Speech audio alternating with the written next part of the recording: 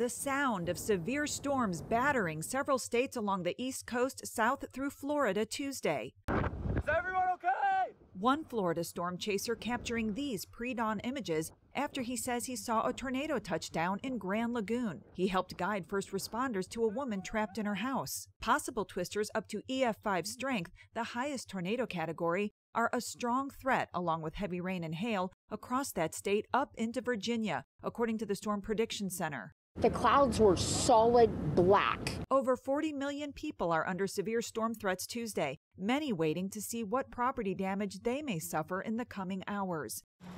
Inland and coastal flooding, another huge concern. States like New Jersey watching rivers rush past their banks. We look at the crest at 9.3, the previous storm, it was 8.4. Despite warnings from officials, some severe storm veterans remain unrattled. We're used to storms around here. We like them. People are used to it, so we'll manage. Tough conditions linger in the central U.S. and Midwest, where winter storm warnings in some areas are expected to roll into Wednesday. And the cycle of severe weather begins again with a new winter storm alert announced in Washington state. I'm Laura Aguirre reporting.